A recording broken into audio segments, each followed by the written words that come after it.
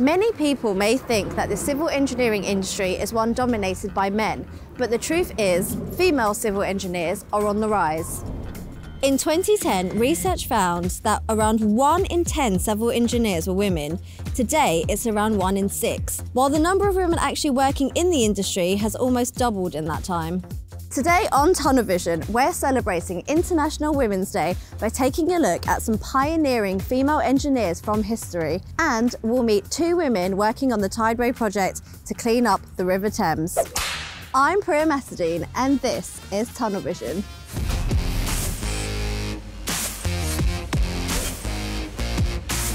Since we began work in 2016, Tideway has strived to reduce the gender gap in the construction industry in a number of ways. For example, we have an inclusive recruitment policy and employee-led diversity networks, and we also promote flexible working. On top of this, Tideway was the first company in the construction sector to introduce a returnship program, offering opportunities to those that had an extended career break. Today, civil engineering has some amazing women who have led on incredible projects in recent years, but it's also true that there are some great female engineers in history too. There's Sarah Guppy, who patented a design for a bridge and then gave it away for free. Or Nora Stanton-Barney, one of the first women to get an engineering degree, who ditched her husband after he issued an ultimatum forcing her to continue as an engineer or live as a conventional housewife. Then there's Molly Ferguson, the first female fellow of the Institution of Civil Engineers. Or Rachel Parsons, founding president of the Women's Engineering Society, who inspired the name of one of Tideway's tunnel boring machines.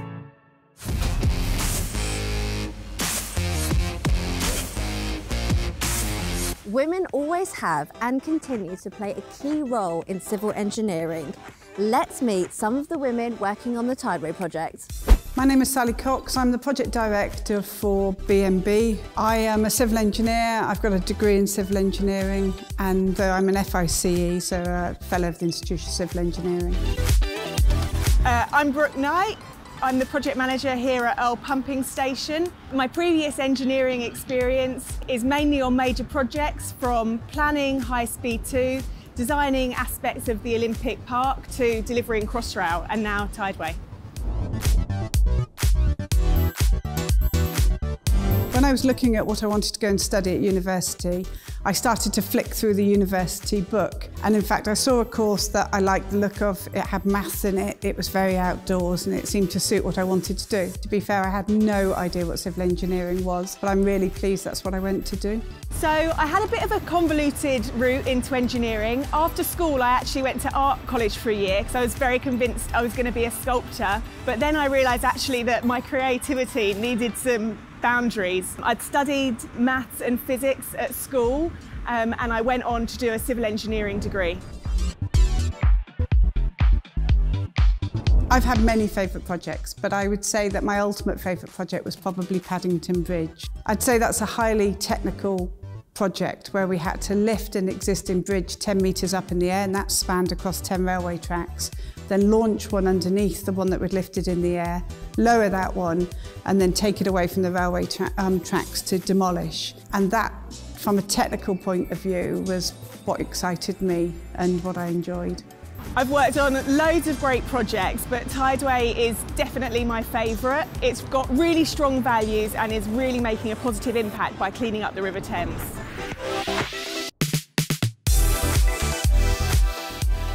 My advice for anybody thinking about a career in engineering is to look into the huge number of options that there are available. For me, what I enjoy most is problem solving, working with really diverse teams to overcome challenges and making a positive impact on the world.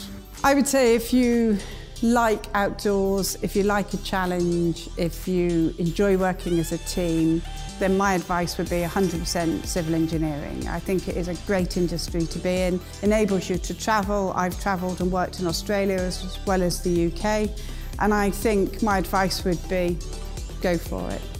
That's it for Tunnel Vision. I hope you've enjoyed learning about some amazing female engineers and meeting those working to clean up the River Thames.